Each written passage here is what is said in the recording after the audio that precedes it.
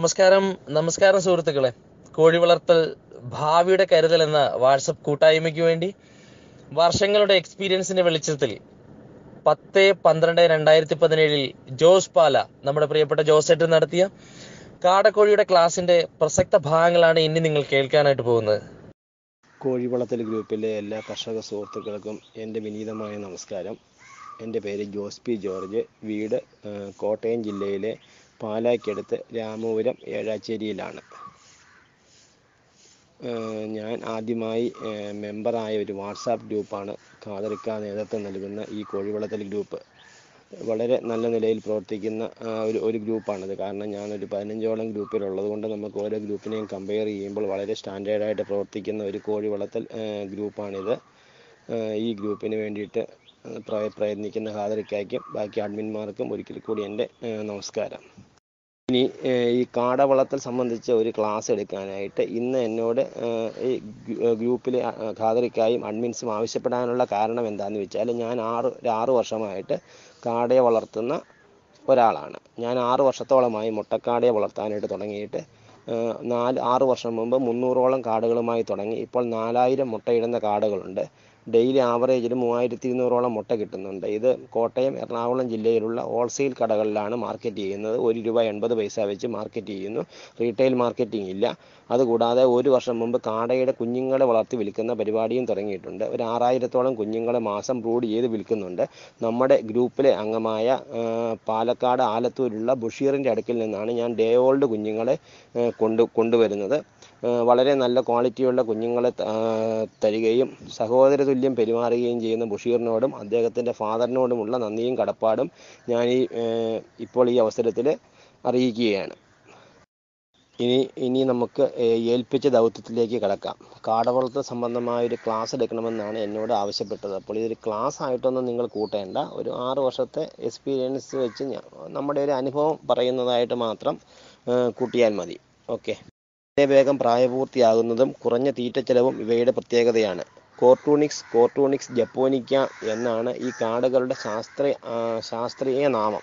ഇത് ശരിക്കും ഈ കാട്ടിൽ വളർന്നിരുന്ന ഇണക്കമില്ലാത്ത ഈ പക്ഷിയെ, ഇണക്കമെന്ന് പറയത്തില്ലെങ്കിലും ഒരുമാതിരി മെരുക്കി വളർത്തി ഇന്ന് കാണുന്ന തരത്തിൽ മുട്ടയിടുന്ന കാടയാക്കി മാറ്റിയത് ജപ്പാൻകാരാണ്.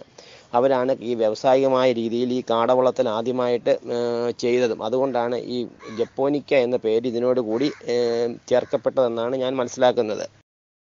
ഇനി വളരെ വേഗം നമുക്ക് മുടക്കുമുതൽ തിരികെ ലഭിക്കുന്ന കേരളത്തിലെ ചെയ്യാവുന്ന ഒരു കാർഷിക പ്രവർത്തനമാണ് കാടവളർത്തൽ. ജനിച്ച് 6 ആഴ്ചകൾക്കുള്ളിൽ തന്നെ ഈ കാടകൾ മുട്ടയിട്ട് തുടങ്ങും. വളരെ വേഗം നമുക്ക് അടുത്ത തലമുറയ്ക്ക് ജന്മം നൽകാൻ കഴിയുന്ന ഒരു ജീവി കൂടിയാണ് കാട. അപ്പോൾ നമ്മുടെ മുടക്കുമുതൽ വളരെ പെട്ടെന്ന് നമുക്ക് തിരിച്ചു കിട്ടാൻ സാധിക്കുന്ന ഒരു കാർഷിക പ്രവർത്തനമായിട്ട് നമുക്ക് കാടവളർത്തലിനെ കൂട്ടാം.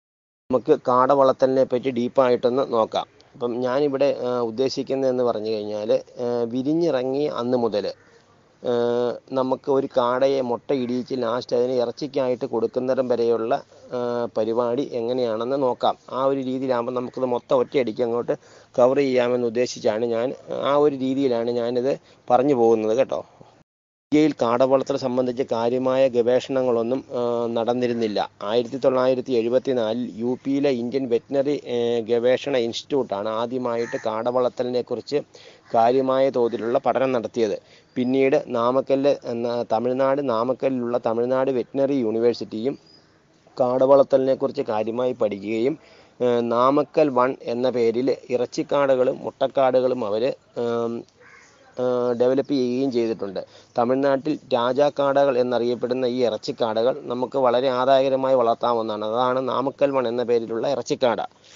പിന്നെ ഇന്ത്യയിൽ കാടവളർത്തൽ സംബന്ധിച്ച് കാര്യമായ ഗവേഷണങ്ങൾ നടത്തുകയും ഈ ഒരു ഫീൽഡിനെ പരിപോഷിപ്പിക്കുകയും ചെയ്ത ഒരു പ്രൈവറ്റ് സ്ഥാപനമാണ് കേരളത്തിലെ കാലടിയിലുള്ള മാനുവൽ ഹാച്ചറി. ഇന്ത്യയിലെ ഏറ്റവും വലുതും ഏറ്റവും പഴക്കമുള്ളതുമായ കാട വളർത്തൽ കേന്ദ്രവും മാനുവൽ ഹാച്ചറിയാണ്. ആദ്യമായി കാടമുട്ട കേരളത്തിൽ ഇന്ത്യയിൽ മാർക്കറ്റ് ചെയ്തതും അവരാണ്. അതുപോലെ തന്നെ അവർ പുറത്തിറക്കിയ MLQ2 എന്ന് പറയുന്ന മുട്ടക്കാടുകളും ഇറച്ചിക്കാടുകളും വളരെ ഗുണനിലവാരം പുലർത്തുന്ന കാടകളുമാണ്. ഓക്കെ. അതിനകത്ത് നമുക്ക് ഡേ 0 തുടങ്ങാം. അതായത് നമ്മൾ ഡേ 1 കുഞ്ഞിനെ അല്ലെങ്കിൽ ഡേ ഓൾഡ് കുഞ്ഞിനെ കൊണ്ടുവരുന്നതിന് മുമ്പ് മുതൽ കുറച്ച് കാര്യങ്ങൾ ചെയ്യേണ്ടി വരും. അപ്പോൾ അതാണ് നമ്മൾ ഡേ 0 ഉദ്ദേശിക്കുന്നത്. അപ്പം ഡേ 0 നമ്മൾ ചെയ്യേണ്ട എന്താണെന്ന് വെച്ചാൽ കുഞ്ഞുങ്ങളെ കൊണ്ടുവന്ന് ഇടാനുള്ള ബ്രൂഡർ നമ്മൾ ഉണ്ടാക്കണം. അതിനായിട്ട് 3 മീറ്റർ ഡയമീറ്ററുള്ള ഒരു വളയത്തിൽ നമുക്കൊരു 1500 കുഞ്ഞുങ്ങളെ 14 ദിവസം വരെയും വളർത്താനായിട്ട് പറ്റും. 2 അടി പൊക്കമുള്ള ഷീറ്റ്, അത് പ്ലാസ്റ്റിക് ഷീറ്റോ മറ്റേ കാർഡ്ബോർഡ് ഷീറ്റോ അങ്ങനെയുള്ള എന്തെങ്കിലും ഷീറ്റാണ് സാധാരണയായി ഈ വളയം ഉണ്ടാക്കാനായിട്ട് ഉപയോഗിക്കുന്നത്. അപ്പം വളയം ആദ്യമേ ഈ ഷീറ്റ് കൊണ്ട് ആവശ്യത്തിനുള്ള വളയം ഉണ്ടാക്കി ആ വളയത്തിനുള്ളിൽ ഏതെങ്കിലും അണുനാശിനി തളിച്ച് അതിന് മുകളിൽ കുമ്മായവും ഇട്ട് അതിൻ്റെ മുകളിൽ നമ്മൾ അറക്കപ്പൊടിയോ അങ്ങനെയുള്ള ചിന്തേരി പൊടി എന്തെങ്കിലും പൊടികളിട്ട് അതിൻ്റെ മുകളിൽ പേപ്പറും വിരിക്കുന്നു. 2 പേപ്പർ കട്ടിയായിട്ട് വിരിച്ച് നമ്മൾ തലേ ദിവസം തന്നെ ഇതെല്ലാം സെറ്റ് ചെയ്തിടണം. അതുപോലെ തന്നെ കുഞ്ഞുങ്ങൾക്ക് ചൂട് കൊടുക്കാനുള്ള സംവിധാനവും നമ്മൾ ഇതിൻ്റെ മുകളിലായിട്ട് ചെയ്യണം. ഈ ബ്രൂഡർ എന്ന് പറയുന്ന സംഭവത്തിൽ നമ്മൾ ബൾബ് ഇലക്ട്രിക് ബ്രൂഡിങ്ങോ ഗ്യാസ് ബ്രൂഡിങ്ങോ എന്ത് വേണേലും നമുക്ക് ചെയ്യാം. അപ്പോൾ നമ്മൾ ഇലക്ട്രിക് ബ്രൂഡിംഗ് ആണ് ചെയ്യുന്നതെങ്കിൽ നമ്മളതിൻ്റെ ആവശ്യത്തിനുള്ള ബൾബ് നമ്മൾ പിടിപ്പിച്ച് ഒരു ചൂട് മുകളിലേക്ക് അധികം പോകാത്ത രീതിയിലുള്ള ഒരു സെറ്റപ്പോട് കൂടിയ ഒരു ബ്രൂഡർ ഉണ്ടാക്കി അതിന് നമ്മൾ ചെയ്യേണ്ടതായിട്ട് വരും. അപ്പോൾ നമുക്കൊരു 1500 കുഞ്ഞുങ്ങളെ ബ്രൂഡ് ചെയ്യുന്നതിന് വേണ്ടിയിട്ട് 200 വാട്ട്സിൻ്റെ 4 ബൾബുകൾ, അതായത് 800 വാട്ട്സ് ചൂട് കൊടുത്താൽ മതിയാവും. അത്രയുമാണ് നമ്മൾ തലേ ദിവസം ഇതെല്ലാം ചെയ്തു വെച്ചിട്ടായിരിക്കണം ഡേ 1 കുഞ്ഞുങ്ങളെ കൊണ്ടുവരേണ്ടത്.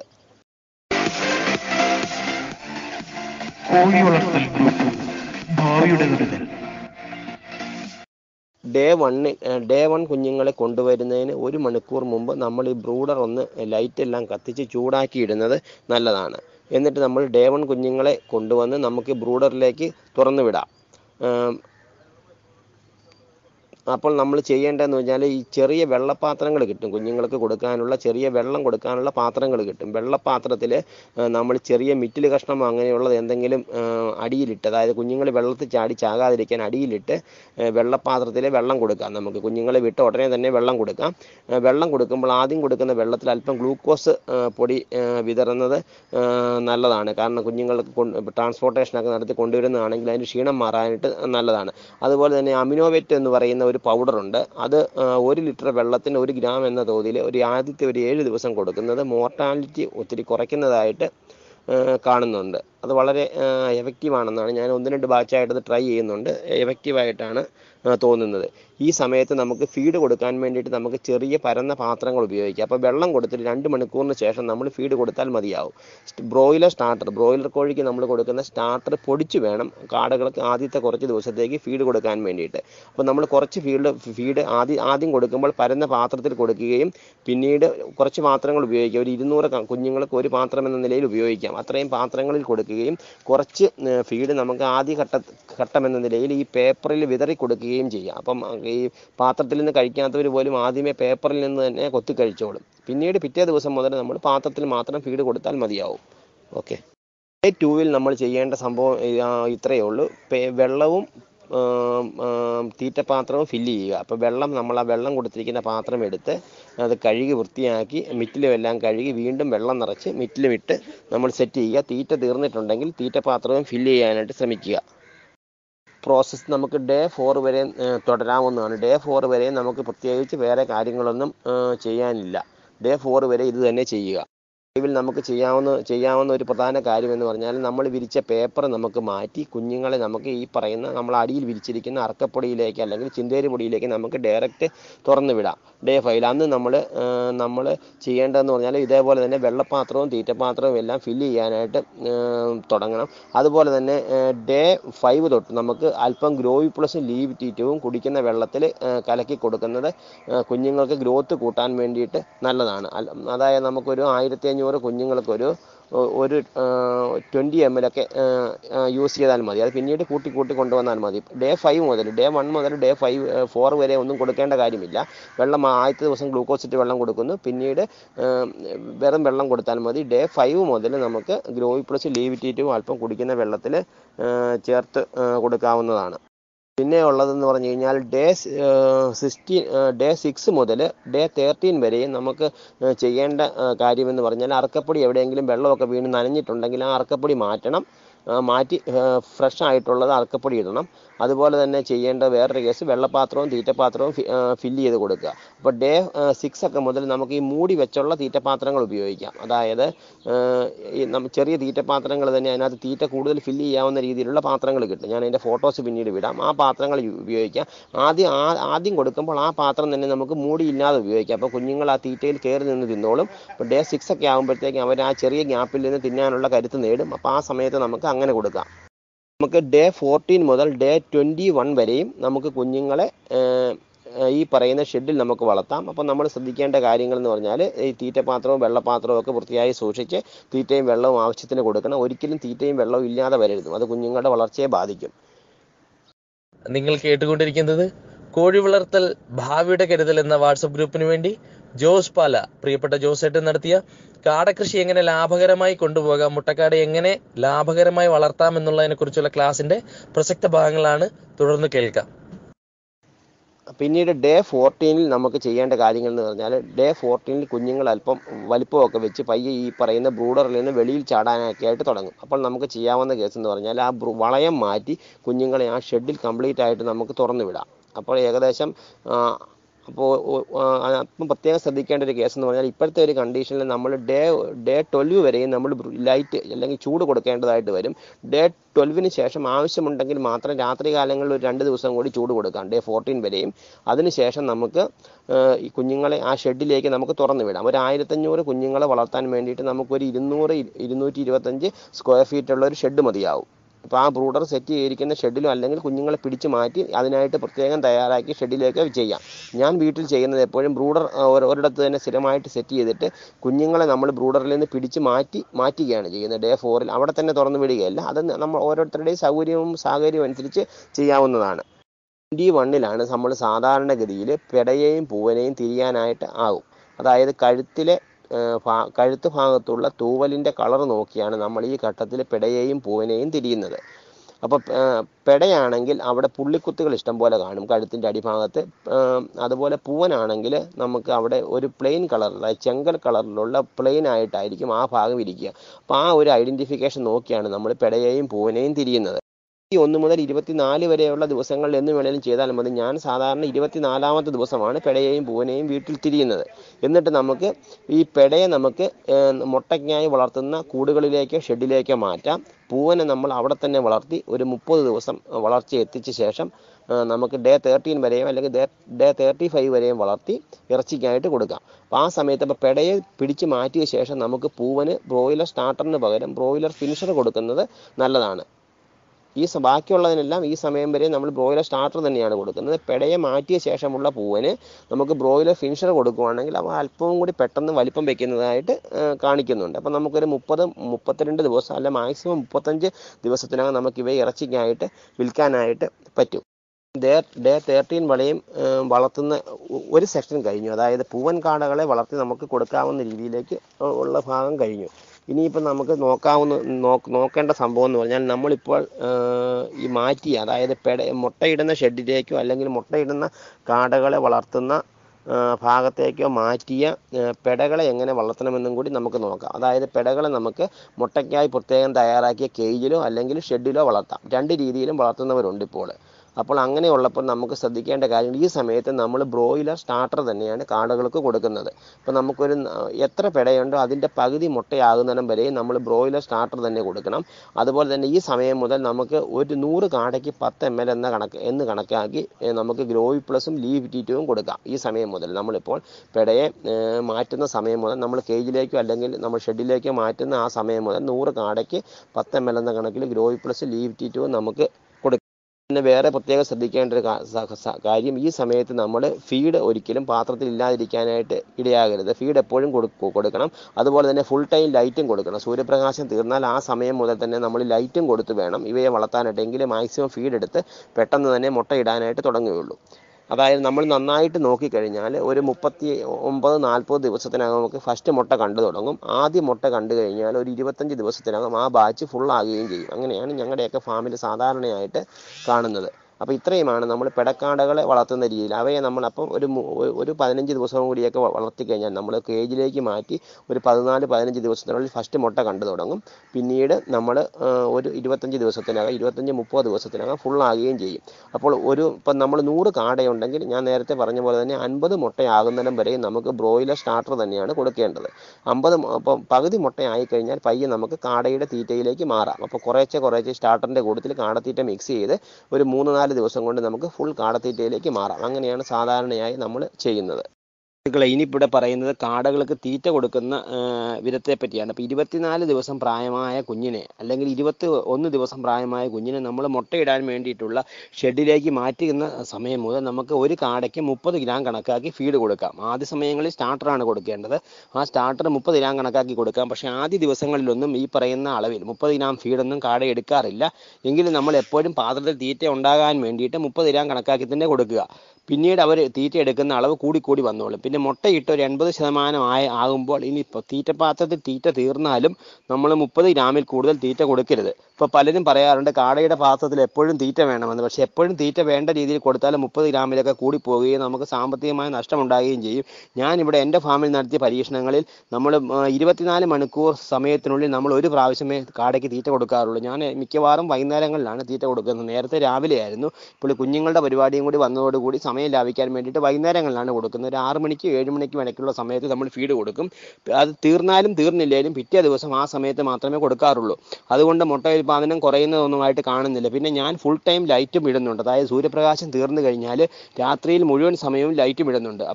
അപ്പോഴുള്ള നേട്ടം എന്താണെന്ന് വെച്ചാൽ എല്ലാവർക്കും തുല്യമായിട്ട് തീറ്റ തിന്നാനുള്ള സമയം കിട്ടും. ആർക്കും ഇപ്പം തീറ്റ എടുക്കാനായിട്ട് ഫുൾ ടൈം സമയമുള്ളതുകൊണ്ട് എല്ലാവർക്കും അതിനകത്ത് കൂടത്തിൽ ഇച്ചിരി വലുതായവർക്കും ചെറുതായവർക്കും എല്ലാം ഒരേപോലെ ഫീഡ് എടുക്കാനുള്ള സ്വാതന്ത്ര്യമുള്ളതുകൊണ്ട് എല്ലാവർക്കും ഫീഡ് കിട്ടാനുള്ള സാധ്യതയും അവിടെ കൂടും. അപ്പോൾ അങ്ങനെയാണ് കാടകൾക്ക് തീറ്റ കൊടുക്കുന്നത്. 30 ഗ്രാമിൽ കൂടുതൽ തീറ്റ കൊടുത്തു കഴിഞ്ഞാൽ നമുക്ക് കാടയിൽ നിന്ന് പ്രതീക്ഷിക്കുന്ന വരുമാനം നമുക്ക് കിട്ടത്തില്ല. നമ്മുടെ വരുമാനത്തിൽ അതനുസരിച്ച് കുറവുണ്ടാവും. 30 ഗ്രാമിൽ കൂടുതൽ ഫീഡ് നമ്മൾ ഒരു കാരണവശാലും കൊടുക്കരുത്. 30 ഗ്രാം ഫീഡും മിനിമം നമുക്കൊരു 1.80 മുട്ട വിൽക്കാനും പറ്റിയാലാണ് ഞാൻ നേരത്തെ പറഞ്ഞ പോലെ ഒരു 1600 കാടയിൽ നിന്നും 1000 രൂപ വരുമാനം എന്ന് പറയുന്ന ആ ഒരു രീതിയിലേക്ക് നമുക്ക് എത്തിക്കാനായിട്ട് പറ്റത്തുള്ളൂ. ഓക്കെ. കാടയ്ക്കുള്ള തീറ്റ മാർക്കറ്റിൽ 2 ഫോമിലാണ് മെയിനായിട്ടും അവൈലബിൾ ആയിട്ടുള്ളത്. ക്രമ്പിളായിട്ടും മാഷായിട്ടും. അപ്പം അതായത് കുയിൽ ക്രമ്പിളും ഉണ്ട്, കുയിൽ മാഷും ഉണ്ട്. അപ്പോൾ ക്രമ്പിൾ എന്ന് പറയുമ്പോൾ തരിയായിട്ടുള്ള തീറ്റയാണ്. മാഷ് എന്ന് പറയുമ്പോൾ പൊടിയായിട്ടുള്ള തീറ്റയാണ്. കുറച്ചും കൂടി നല്ല റിസൾട്ട് കാണിക്കുന്നത് ക്രമ്പിൾ ആണെന്നാണ് എനിക്ക് തോന്നുന്നത്. കാരണം എന്താണെന്ന് വെച്ച് കഴിഞ്ഞാൽ പൊടിയുടെ അംശമൊക്കെ അതിനകത്ത് കുറവായിരിക്കും. പിന്നെയുള്ള ഒരു വേറൊരു നേട്ടം എന്ന് പറഞ്ഞാൽ മിക്ക കാടത്തീറ്റകളിലും കാൽസ്യത്തിൻ്റെ അളവ് ആവശ്യമായ തോതിൽ കണ്ടെന്ന് വരത്തില്ല. അങ്ങനെയുള്ളപ്പോൾ നമ്മൾ ചെയ്യേണ്ടത് ഏതെങ്കിലും കമ്പനിയുടെ കാൽസ്യം പൗഡറുകൾ തീറ്റയിൽ ചേർത്ത് കൊടുത്തു കഴിഞ്ഞാൽ മുട്ടത്തോടിൻ്റെ കട്ടി കുറയുകയോ അങ്ങനത്തെ പ്രശ്നങ്ങളുണ്ടെങ്കിൽ അത് ചെയ്യേണ്ടി വരും. ആവശ്യമെങ്കിൽ മാത്രം മുട്ടത്തോടിൻ്റെ കട്ടി കുറഞ്ഞതായിട്ട് കണ്ടാൽ മാത്രം കാൽസ്യം പൗഡർ ചേർത്ത് കൊടുക്കേണ്ടതായിട്ട് വരും. ഞാനിവിടെ യൂസ് ചെയ്യുന്നത് കക്ക പൊടിച്ച് കൊടുക്കുകയാണ്. നമുക്ക് ഏറ്റവും എക്കണോമിക്കലായിട്ടുള്ള സോഴ്സും അതാണ്. അതുകൊണ്ടുള്ള നേട്ടം വേറൊന്നുമല്ല. ഒരു കിലോ കക്കാപ്പൊടിക്ക് ഏകദേശം 25 രൂപയോളം ചിലവാകും. പക്ഷേ അതുകൊണ്ടുള്ള നേട്ടം എന്താണെന്ന് വെച്ചാൽ കക്ക പൊടിച്ച് കൊടുക്കുമ്പോൾ നമുക്ക് ഇപ്പോൾ ഒരു 12 കിലോ ഫീഡ് 400 കാടയ്ക്ക് കൊടുക്കേണ്ടടുത്ത് 11 കിലോ ഫീഡും 1 കിലോ കക്കാപ്പൊടിയും കൂടി കൊടുത്താൽ മതി. അപ്പം നമുക്ക് എക്സ്ട്രാ കോസ്റ്റ് വരുന്നില്ല. അങ്ങനെയാണ് ഞാനിവിടെ എൻ്റെ ഫാമിൽ ചെയ്യുന്നത്. കക്ക പൊടിച്ച് കൊടുക്കുകയാണ്. പിന്നെയുള്ള നേട്ടം എന്ന് പറഞ്ഞാൽ അല്ലെങ്കിൽ ചെയ്യാവുന്നതെന്ന് പറഞ്ഞാൽ കാൽസ്യം പൗഡറുകളുണ്ട്. വളരെ എക്കണോമിക്കലായിട്ട് യൂസ് ചെയ്യാൻ പറ്റുന്ന ഒരു കാൽസ്യം പൗഡറാണ് അലംബിക് കമ്പനി ഇറക്കുന്ന ആൽവൈറ്റ് എന്ന് പറയുന്ന ഒരു കാൽസ്യം പൗഡറുണ്ട്. അലംബിക് കമ്പനിയുടെ ആൽവൈറ്റ്, അലംബിക് ഫേമസ് കമ്പനിയാണ്. അവരുടെ ഇറക്കുന്ന ആൽവൈറ്റ് എന്ന് പറയുന്ന ഒരു കാൽസ്യം പൗഡറുണ്ട്. അത് 2.5 കിലോയുടെ പാക്കറ്റിന് ഏകദേശം 200 രൂപ എടുത്തേ വില വരത്തുള്ളൂ. ആ കാൽസ്യം പൗഡർ മേടിച്ച് തീറ്റയിൽ മിക്സ് ചെയ്ത് കൊടുത്താലും നമുക്ക് ഈ മുട്ടയുടെ തോടിന് കട്ടി കുറഞ്ഞാൽ മാത്രം നമുക്ക് ഉപയോഗിക്കാം. പിന്നെ പാത്തിയിൽ വെള്ളം കൊടുക്കുന്നവർക്ക് ലിക്വിഡ് ആയിട്ടുള്ള കാൽസ്യം പൗഡർ, കാൽസ്യം സിറപ്പുകൾ യൂസ് ചെയ്യാം. പക്ഷേ നിപ്പിളിൽ കൊടുക്കുന്നവർക്ക് അത് അനുയോജ്യമല്ല. കാരണം ഇത് നിപ്പിളിലൊക്കെ അടിഞ്ഞ് ബ്ലോക്ക് ആകാനുള്ള സാധ്യതയുണ്ട്. നിപ്പിളിൽ വെള്ളം കൊടുക്കുന്നവർ ഒരിക്കലും സിറപ്പ് ഫോമിലുള്ള കാൽസ്യം ഉപയോഗിക്കരുത്. കാരണം നിപ്പിൾ ബ്ലോക്ക് ആകാനുള്ള സാധ്യതയുണ്ട്. പാത്തിയിൽ വെള്ളം കൊടുക്കുന്നവർക്ക് അത് അനുയോജ്യമാണ്. കുഴപ്പമില്ല, കുടിക്കുന്ന വെള്ളത്തിൽ ഒഴിച്ചു കൊടുത്താൽ മതിയാവും. ഓക്കെ. പിന്നെ കാൽസ്യത്തിനായിട്ട് ചെയ്യാവുന്ന വേറൊരു മാർഗവും കൂടിയുണ്ട്. എക്കണോമിക്കലായിട്ടുള്ള മാർഗ്ഗമാണ്. നമ്മൾ ഈ നീറ്റുകക്ക എന്ന പേരിൽ കടകളിൽ കിട്ടുന്ന സാധനം വാങ്ങിച്ചുകൊണ്ട് വന്ന് 2-3 ബക്കറ്റ് എടുക്കുക. ഒരു ബക്കറ്റിൽ ഒരു വെള്ളം എടുത്തിട്ട് ഒരു പിടി നീറ്റുകക്ക അതിനകത്തേക്ക് ഇടുക. അപ്പോൾ ഒരു 2-3 ദിവസം കൊണ്ട് ഇത് ഈ കക്കായുടെ അംശമെല്ലാം വെള്ളത്തിൽ ലയിച്ച് മുകൾ ഭാഗത്തെ വെള്ളം നന്നായിട്ട് തെളിഞ്ഞു കിട്ടും. അടിയിൽ അതിൻ്റെ ചുണ്ണാമ്പ് പോലത്തെ ഭാഗങ്ങൾ കാണും. അതിൽ മുകൾ ഭാഗത്തുള്ള ആ വെള്ളം മാത്രം എടുത്ത് കുടിക്കുന്ന വെള്ളത്തിൽ ചേർത്ത് കൊടുത്തു കഴിഞ്ഞാൽ അതിൽ നിന്നും കാൽസ്യം കിട്ടും. അടിയിലെ ഭാഗം എടുക്കരുത്. അപ്പോൾ 2-3 ബക്കറ്റ് നമ്മൾ സ്ഥിരമായിട്ട് ചെയ്ത് വെച്ചാൽ 3 ദിവസത്തിൽ ഒരിക്കൽ എല്ലാ ദിവസവും ഇത് ഈ വെള്ളം എടുക്കാനായിട്ട് പറ്റും. ഒരു 3 ബക്കറ്റ് ഉണ്ടെങ്കിൽ പറ്റും. ഒരു 3 ദിവസം കൊണ്ട് അത് ക്ലിയർ ആയിട്ട് അടിഞ്ഞ് മുകൾ ഭാഗത്ത് വെള്ളം ക്ലിയർ ആകുകയുള്ളൂ. അടിഭാഗം കലങ്ങി വരാത്ത രീതിയിൽ എടുത്തിട്ട് വെള്ളത്തിൽ ചേർത്ത് കൊടുത്താലും കാൽസ്യത്തിൻ്റെ പ്രശ്നം പരിഹരിക്കാം. ഇതും എക്കണോമിക്കലായിട്ടുള്ള സൊല്യൂഷനാണ്. കാരണം 10 കിലോയുടെ ഒരു പാക്കറ്റിന് 120-130 രൂപയെ അതിന് വിലയുള്ളൂ. അപ്പം നമുക്ക് ഒരു പിടി മതിയാകും ഒരു ബക്കറ്റിൽ ഒരു ദിവസം ഇടാനായിട്ട്. അപ്പം നമുക്ക് ഒരു മാസമൊക്കെ ഉപയോഗിക്കാം. ഈ 150 രൂപ കൊണ്ട് ഒരു മാസമൊക്കെ ഉപയോഗിക്കാൻ പറ്റും. നമുക്ക് ഒരു പിടി എടുത്ത് ഈ ബക്കറ്റിലേക്ക് ഇട്ടിട്ട് ആ വെള്ളം കുടിക്കുന്ന വെള്ളത്തിൽ ഒഴിച്ചു കൊടുത്താൽ മതി. അതിൻ്റെ തെളി മാത്രം എടുത്ത് നല്ല ക്ലിയർ ആയിട്ട് തെളിഞ്ഞ് കിട്ടും. ഒരു 3 ദിവസം കൊണ്ട് അതിൽ തെളി മാത്രമേ എടുക്കാവൂ. അടിഭാഗം എടുക്കരുത്. അടിഭാഗം എടുത്താൽ നിപ്പിളിൽ കൊടുക്കുന്നവർക്കൊക്കെ ബ്ലോക്ക് ആകാനുള്ള സാധ്യതയുണ്ട്.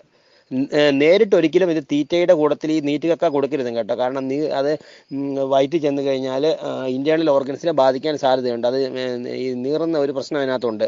നീറ്റുകക്ക ഒരിക്കലും ഡയറക്റ്റ് കൊടുക്കാൻ യോജിച്ചതല്ല. ഇത് പശുവിന് വരെയും കാൽസ്യത്തിന് വേണ്ടിയിട്ട് ഇങ്ങനെ കൊടുക്കുന്നതാണ്. ഈ പറഞ്ഞ രീതിയിൽ ഒരു 3 ബക്കറ്റ് നമ്മൾ ചെറിയതായിട്ട് ഒരു 10-20 ലിറ്റർ വെള്ളം കൊള്ളുന്ന ഒരു 3 ബക്കറ്റ് നമ്മൾ തയ്യാറാക്കി വെച്ചാൽ ഈ പറഞ്ഞ രീതിയിൽ നമുക്ക് കൊടുക്കാനായിട്ട് പറ്റും. കോഴി വളർത്തൽ ഗ്രൂപ്പ് ഭാവിയുടെ കരുതൽ. കാടയെ ഞാൻ പറഞ്ഞല്ലോ, നമുക്ക് ഈ മുട്ടയിടുന്ന കാടയെ നമുക്ക് 2 രീതിയിൽ വളർത്താം. ഒന്നെന്ന് പറഞ്ഞാൽ നമുക്ക് കേജിലും വളർത്താം, 2 ഡീപ്പ് ലിറ്റർ രീതിയിൽ, അതായത് നമ്മൾ ഈ കോഴിയൊക്കെ വളർത്തുന്ന പോലെ ഷെഡിലും വളർത്താം. ഈ 2 രീതിയിൽ. അപ്പം കേജിൽ വളർത്തുമ്പോൾ നമുക്ക് ചെയ്യാവുന്നതെന്ന് പറഞ്ഞാൽ 7 അടി നീളവും 3 അടി വീതിയുമുള്ള കേജുകളിൽ ഒരു തട്ടിൽ നമുക്ക് 100 കാടയെ പാർപ്പിക്കാം. അപ്പോൾ 3.5 അടി വീതിക്ക് നീളത്തിന് അത് 2ആയി തിരിച്ച് 2 കള്ളിയാക്കിയാണ് സാധാരണ 50 വീതമാണ് നമ്മൾ ഇടുന്നത്.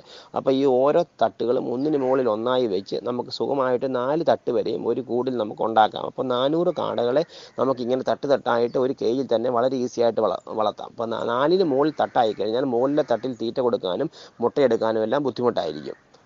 പിന്നെ ഡീപ്പ് ലിറ്റർ രീതിയിൽ നമ്മൾ വളർത്തുമ്പോൾ അവിടെ നമ്മൾ ഒരു കാടയ്ക്ക് നമ്മൾ ഒരു സ്ക്വയർ ഫീറ്റിൽ നമുക്ക് 5 കാടയെ വളർത്താം. അതായത് ഒരു 200 സ്ക്വയർ ഫീറ്റുള്ള ഒരു ഷെഡിൽ നമുക്ക് ഒരു 1000 കാടയെ വളർത്താനായിട്ട് പറ്റും ഡീപ്പ് ലിറ്റർ രീതിയിൽ. അപ്പോൾ നമ്മളൊരു 3-4 ഇഞ്ച് കനത്തിൽ നമ്മൾ അറക്കപ്പൊടി ഇട്ട് അതിലാണ് നമ്മൾ കാടയെ വളർത്തുന്നത്. അപ്പോൾ കാടകൾ ഒത്തിരി പൊക്കത്തിലേക്ക് പറക്കാതിരിക്കാൻ വേണ്ടിയിട്ട് നമുക്ക് കയറാവുന്ന ഹൈറ്റിൽ ഈ ചെറിയ വലയോ വല്ലതും പിടിപ്പിക്കുന്നത് കാടകൾ ഒത്തിരി പൊക്കത്തിലേക്ക് പറന്ന് നടക്കുന്നത് ഒഴിവാക്കാനായിട്ട് പറ്റും. അവയ്ക്ക് നമുക്ക് തീറ്റ കൊടുക്കാനായിട്ട് ബ്രോയിലർ കോഴിക്കൊക്കെ നമ്മൾ ഫാമിൽ ഉപയോഗിക്കുന്ന തീറ്റപാത്രങ്ങളും വെള്ളപാത്രങ്ങളും ഉപയോഗിച്ചാൽ മതിയാവും.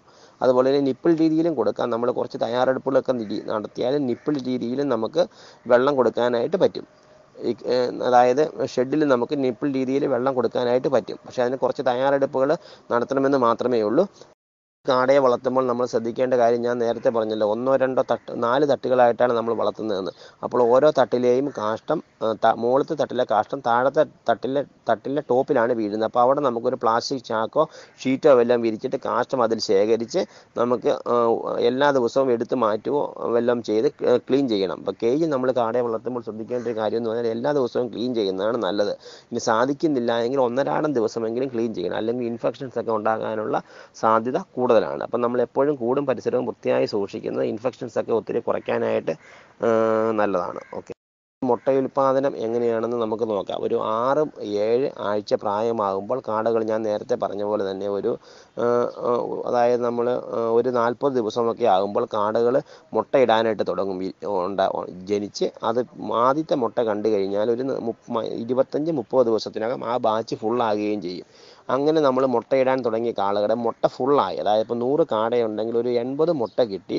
ഇതിന് ശേഷമുള്ള ഒരു 8 മാസം നമുക്ക് വളരെ നന്നായിട്ട് ഇവയിൽ നിന്ന് മുട്ട ഉൽപ്പാദനം പ്രതീക്ഷിക്കാം. ഇപ്പോൾ 8ാം മാസമൊക്കെ ആകുമ്പോൾ, ഒരു വർഷമൊക്കെ നിർത്താമെന്ന് പറയുന്നുണ്ടെങ്കിലും 8 മാസമൊക്കെ ആകുമ്പോൾ നമ്മൾ ആ ബാച്ചിനെ മാറ്റി, ഉണ്ടായി 8 മാസമല്ല കേട്ടോ, മുട്ട ഫുള്ളായി 8 മാസമൊക്കെ ആകുമ്പോൾ, അപ്പോൾ ഉണ്ടായി ഏകദേശം 10 മാസത്തോളം ആകും.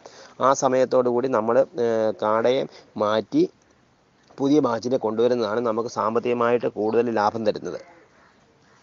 കാടയെ വളർത്തുമ്പോൾ നമ്മൾ വെള്ളം കൊടുക്കുന്നതിനായിട്ട് ഒന്നില്ലെങ്കിൽ നിപ്പിൾ ഉപയോഗിക്കാം, അല്ലെങ്കിൽ പാത്തി ഉപയോഗിക്കാം. അത് ഓരോരുത്തരുടെ സൗകര്യവും സാഹചര്യവും പോലെ ഉപയോഗിക്കാം. അതിൽ ഏറ്റവും ഹൈജീനായിട്ട് നമുക്ക് വെള്ളം കൊടുക്കാൻ പറ്റുന്നത് നിപ്പിൾ തന്നെയാണ്. ഇപ്പോഴുള്ള ഹൈടെക് കൂടുകളെല്ലാം നിപ്പിൾ പിടിപ്പിച്ചാണ് നിപ്പിൾ പിടിപ്പിച്ചാണ് വരുന്നത്. ഒന്നില്ലെങ്കിൽ അത് മേടിച്ച് യൂസ് ചെയ്യാം, അല്ലെങ്കിൽ നമുക്ക് വീട്ടിൽ ഉണ്ടാക്കിയെടുക്കാം. ഏത് രീതിയിൽ വേണേലും ചെയ്യാം. പിന്നെ ഒരു ഷെഡൊക്കെ ഉള്ളവരെ സംബന്ധിച്ച് നേരിട്ട് തന്നെ ഷെഡിൽ വളർത്തുന്നതാണ് നല്ലത്. ആദ്യഘട്ടങ്ങളിലൊക്കെ മുട്ട ഉൽപ്പാദനം ഷെഡിൽ വളർത്തിയാൽ കുറവാണെന്ന് പറഞ്ഞെങ്കിലും നമ്മുടെയൊക്കെ ഗ്രൂപ്പിലുള്ള പലരോടും ഞാൻ സംസാരിച്ചതിൻ്റെ വെളിച്ചത്തിൽ ഷെഡിൽ വളർത്തുന്നവർക്ക് മുട്ട ഉൽപ്പാദനം വലിയ കുഴപ്പമില്ലാതെ നടക്കുന്നതായിട്ടാണ് കാണുന്നത്. ഞാൻ ഷെഡിൽ വളർത്തുന്നില്ല, നമ്മൾ കേജിലാണ് വളർത്തുന്നത്. ഞാൻ പത്തോളം കേജുകളിലാണ്, 400-ന്റെ വീതമുള്ള 10ഓളം കേജുകളിലായാണ് ഞാൻ കാടയെ വളർത്തുന്നത്. ഓക്കെ, നിങ്ങൾ കേട്ടുകൊണ്ടിരിക്കുന്നത് കോഴി വളർത്തൽ ഭാവിയുടെ കരുതൽ എന്ന വാട്സപ്പ് ഗ്രൂപ്പിന് വേണ്ടി ജോസ് പാല, പ്രിയപ്പെട്ട ജോസേട്ടൻ നടത്തിയ കാടകൃഷി എങ്ങനെ ലാഭകരമായി കൊണ്ടുപോകാം, മുട്ടക്കാട് എങ്ങനെ ലാഭകരമായി വളർത്താം എന്നുള്ളതിനെ കുറിച്ചുള്ള ക്ലാസിന്റെ പ്രസക്ത ഭാഗങ്ങളാണ്. തുടർന്ന് കേൾക്കാം. ഇനി അപ്പോൾ നമ്മൾ ഏകദേശം മുട്ട ഉൽപ്പാദനം വരെയുള്ള ഘട്ടം ഇപ്പോൾ ആയിട്ടുണ്ട്. ഇനിയിപ്പോൾ നമുക്ക് ശ്രദ്ധിക്കേണ്ട ഒരു കേസ് എന്ന് പറഞ്ഞാൽ ഈ കാടകളുടെ മുട്ട എങ്ങനെ അടവെച്ച് അടുത്ത ജനറേഷനെ ഉണ്ടാക്കാമെന്ന് കൂടിയാണ് അടുത്തതായിട്ട് പറയുന്നത്. അതായത് മുട്ട അട വയ്ക്കുന്നതെന്ന് പറഞ്ഞു കഴിഞ്ഞാൽ 10 മുതൽ 23 ആഴ്ച വരെ പ്രായമുള്ള പിടകളുടെ മുട്ടയാണ്. അതായത് 10 ആഴ്ച മുതൽ 23 ആഴ്ച വരെ പ്രായമുള്ള പിടകളുടെ മുട്ടയാണ് സാധാരണയായിട്ട് അട വയ്ക്കാൻ വേണ്ടിയിട്ട് എടുക്കുന്നത്. അപ്പോൾ അട വയ്ക്കാൻ വേണ്ടി മുട്ട എടുക്കാനായിട്ട് നമ്മുടെ കാടയെ വളർത്തുമ്പോൾ 3 പിടയ്ക്ക് ഒരു പൂവൻ എന്ന നിലയിൽ നമ്മൾ ആ കൂട്ടിൽ ഉണ്ടായിരിക്കണം. അപ്പം അങ്ങനെയുള്ള കൂട്ടിൽ നിന്ന് എടുക്കുന്ന മുട്ടകൾക്കാണ് ഹാച്ചബിലിറ്റി കൂടുതലാകുന്നത്. അപ്പം 4 മുതൽ 5 ദിവസം വരെ മാക്സിമം, 4 ഏറ്റവും നല്ലത്, 4 ദിവസം വരെയുള്ള മുട്ടകൾ ശേഖരിച്ച് നമ്മൾ സൂക്ഷിച്ച് വെച്ചിട്ട് കാറ്റും കൊള്ളുന്ന സ്ഥലത്ത് സൂക്ഷിച്ച് വെച്ച മുട്ടകളാണ് നമുക്ക് അട വയ്ക്കാനായിട്ട് ഉപയോഗിക്കാവുന്നത്. 5 ദിവസത്തിനകം മുകളിലുള്ള മുട്ടകൾ എടുത്താൽ ഹാച്ചബിലിറ്റി കുറയുന്നതായിട്ടാണ് കാണുന്നത്. അപ്പോൾ ഇങ്ങനെയുള്ള കാടകളെ നമ്മൾ ഗുണനിലവാരമുള്ള ബ്രാൻഡഡ് ഫീഡ് തന്നെ കൊടുത്ത് വേണം വളർത്താനായിട്ട്. നമ്മൾ കൊത്തുമുട്ട എടുക്കാൻ വേണ്ടി ഉപയോഗിക്കുന്ന കാടകൾ പ്രത്യേകം ശ്രദ്ധിക്കേണ്ട ഒരു കേസ് എന്ന് പറഞ്ഞാൽ, ഇങ്ങനെ നമ്മൾ കൊത്തുമുട്ട എടുക്കാൻ വേണ്ടിയിട്ട് വളർത്തുന്ന കാടകൾക്ക് എപ്പോഴും 3 പിടയ്ക്ക് ഒരു പൂവൻ എന്ന നിലയിൽ ഉണ്ടായിരിക്കുന്നത് നമ്മുടെ ഹാച്ചബിലിറ്റി എപ്പോഴും കൂട്ടും.